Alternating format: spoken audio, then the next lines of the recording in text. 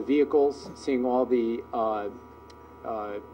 many of the vehicles converted to natural gas, seeing all the development happening, and we are extremely appreciative of the visit today here and the leadership of Andhra Pradesh and FAPCCI to create an opportunity for us to manufacture here in Hyderabad. As Subbu mentioned, I've had the privilege to work in the photovoltaic area for over 20 years. Photovoltaics is by far the fastest growing energy technology, and it's been doing that for over 10 years. The technology, it's growing at over 50% a year.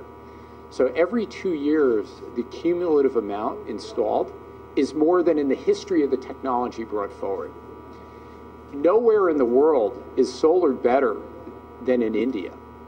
India is the most natural place for solar.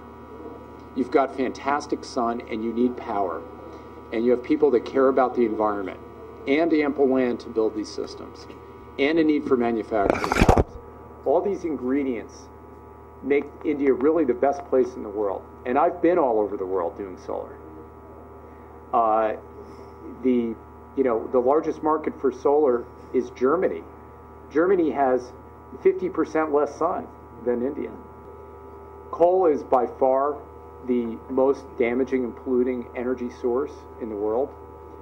The US and India share the fact that about half the energy in the countries come from coal. This program, we raised $25 million to accomplish this objective with the Sierra Club.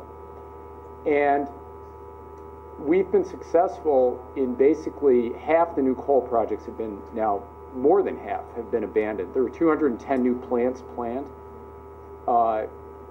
We've stopped 140 of those projects. And many of the new projects that are coming are or on the drawing board are not going to be built. What's happened is in the last 3 years, there's been 3 times more wind and solar installed on an energy generating basis than coal. And that's resulting in a lot more jobs.